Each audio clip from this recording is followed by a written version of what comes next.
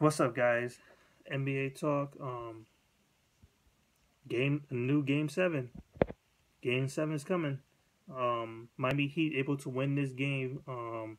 103 to 91. A much improved Miami Heat playing crazy defense, especially in that fourth quarter, getting some blocks in.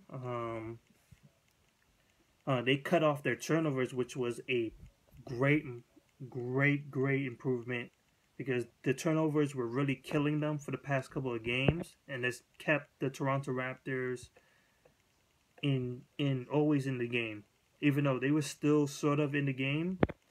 And I think the largest has been it was like 10 to 15, but it was still reachable for the Toronto Raptors. It's just that the Miami Heat was able to stop them.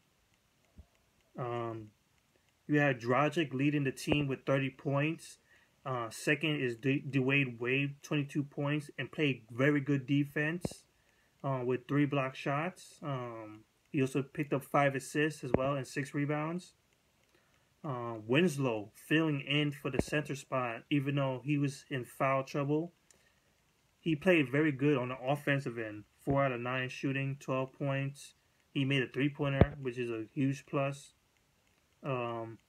Luau Dane did very good on the defensive end, 8 rebounds and a block shot in the fourth quarter.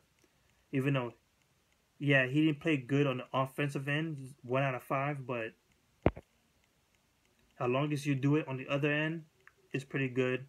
Joe Johnson, a little better on the offensive end. He shot 5 out of 10, which is a step up from 4 out of 11 for the past couple of games, but it is what it is. 13 points from him, 47% from the field, 35% from the three-point range, 41 rebounds, 15 assists, all from Miami Heat's overall stats, and 7 turnovers, which is a crazy improvement. Cutting down the turnovers was a huge plus for them. So congratulations for the Miami Heat. Toronto Raptors, you had DeRozan with 23 points, 8 out of 21, and 12 out of 27 from Kyle Lowry, 36 points. Shot 3 out of 5 from the three-point range as well. The backcourt showed up. Unfortunately, the front court didn't show up. Biyombo, he picked up 13 rebounds and 2 block shots, so he did show up on the defensive end. But there was so much more needed from this team's front court. Patrick Patterson shoot 4 out of 7, 8 points, 8 rebounds. I would still say that's still not enough. Carl, 2 out of 4, 5 points only. That's it. And nothing much for the bench either. No Joseph, no Terrence Ross, at least not that much. 41% from the field, 25% for the three-point range, 43 rebounds, 10 assists, which is pretty low for a team. And 8 turnovers, which is still pretty damn good. Not turning the ball over that much. So there's a lot to improve on for the Toronto Raptors. Lucky for them, Game 7 is at their home. So the advantage is still on them.